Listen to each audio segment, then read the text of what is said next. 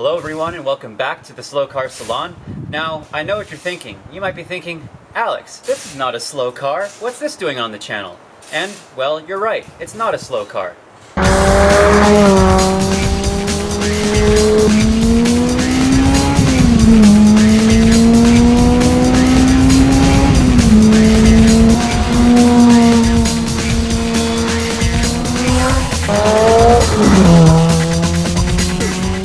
But slow cars do also have to stop. And with this Lotus, unfortunately the brakes have seen better days and we are now metal to metal from the rotors to the pads. So we'll be handling that with a very quick and simple rotor and brake pad swap. So let's get started. So the first step, of course, is jacking up the car, but the Lotus Elise is a little bit more special than others with its bonded aluminum chassis because there are actually only very few jacking points for the car.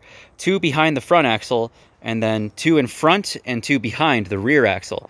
Now, if you're putting this on a 2-post lift, of course, there's a very special procedure you must follow. But since we're just doing one side at a time, the left first and then the right, we're just going to jack up the car first by the points in front of the rear axle. And considering the whole chassis is stiff enough and most of the weight is in the rear, this being a mid-engine car, when we lift up from that rear point, the whole side will come up.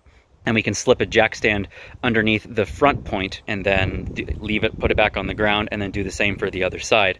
And of course, to not damage any of the soft aluminum panels, as the whole underside of the car is covered with aluminum panels, we have hockey pucks to go where the jack points are supposed to be. So we're going to start with that and get the car up in the air. So now we got the car up in the air. We ended up going with wooden blocks instead of a jack stand just because it was far too tall. Of course, with hockey pucks right underneath where the jack point is supposed to go. And here's what we found when we pulled off the wheel. There's quite a significant lip on both sides of the brake rotor here, which definitely means that we've had some wear on the rotor itself. Now, we did hear some metal scraping, and I believe that was on the passenger side. So I guess when we open up that side, we'll find out. But this is now pretty much ready to take apart and throw the new pad and rotor on. Looks like the rotor is held on with one little Allen bolt here in order to keep it on the hub. And pads, looks like they're held in with one single clip here with 2 little rods. We'll pull out the clip, rods come out, and the brake pads will pop straight out the top. So we decided we work on the other side at the same time while I was working on the left side. And it turns out the Lotus is so stiff that the other side, at least just the front, came off the ground with just the other side jacked up. That's pretty amazing. So while he's getting the wheel off, he's going to start working on this side. I'm going to pull the caliper off here, and I found that it's just held on with these 2 little Allen bolts up top, just like a racing caliper, like a Willwood or something like that, where the bolts are positioned through the caliper and they go into a bracket. So that's perfect. So I'm just going to pull that off and then take out the pads from there.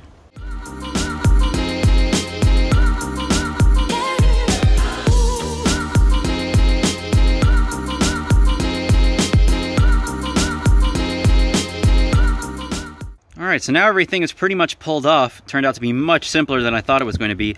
And just take a look at all the suspension in here.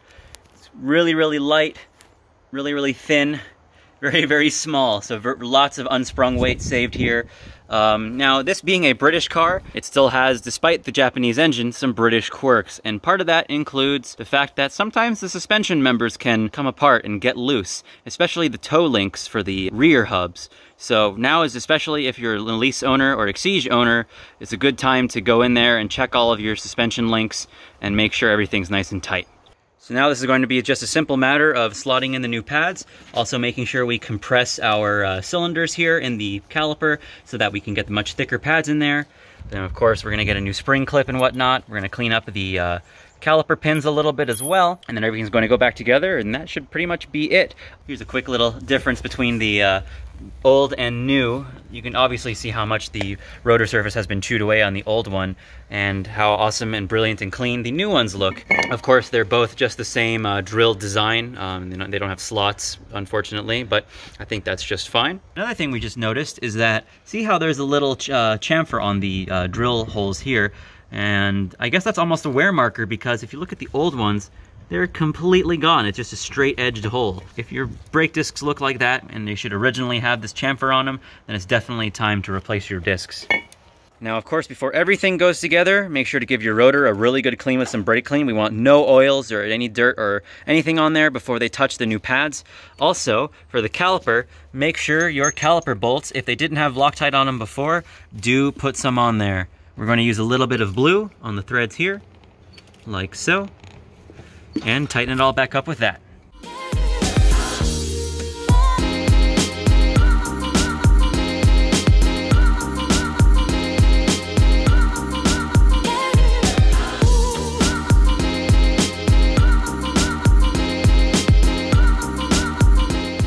So now time to pop the brake pads in. So one just goes in like that.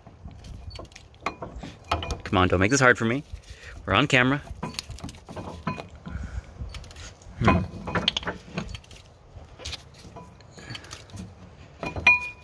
Interesting. I've compressed the piston all the way though, so why is this giving me a hard time?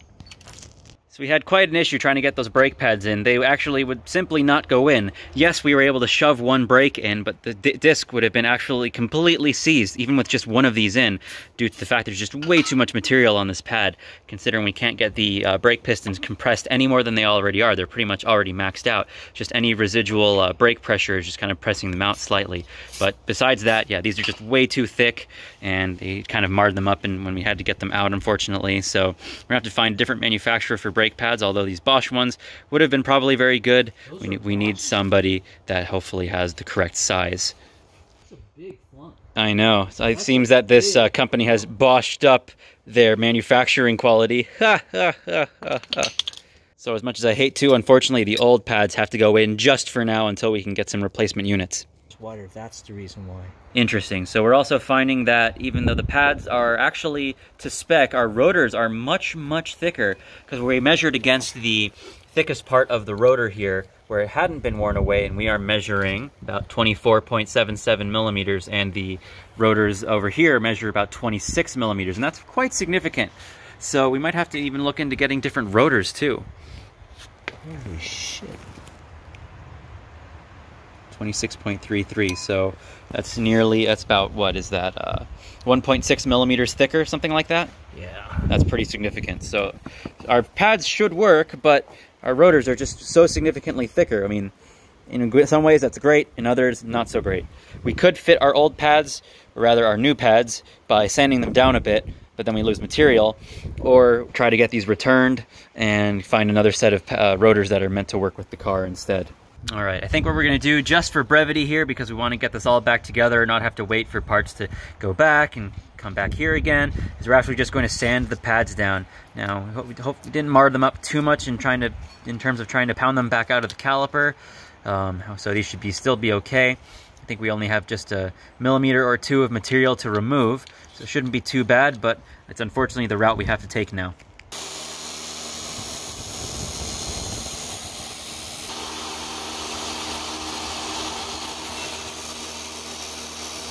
All right, you can probably hear our table saw grinder going away in the background, but we've ground down the pads just enough and they slip in easily on both sides. Now you might think this is a little jank, but actually there's nothing wrong with this. I mean, perhaps the only thing wrong with it is that you'll have less brake pad material, but you kind of sometimes have to make do with what you got and make it work. So this is great. Now you got to do it to the rest of the other 3 pads.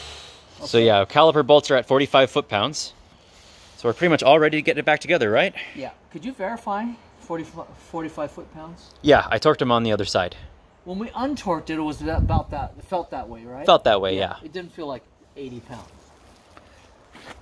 Just gonna slip that on, put the lug bolts in, do the same for the other side, put the car back down. No need for bleeding because the car isn't driven that often, and yes, brake fluid is hydroscopic, but no need because, again, mileage, and it was already done last year. So time to bolt it up and then break the brakes in.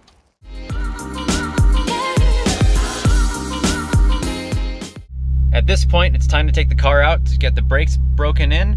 Of course, you don't want to go too aggressively for the first few hundred miles at least, or at least enough to bed the pads into the new rotors.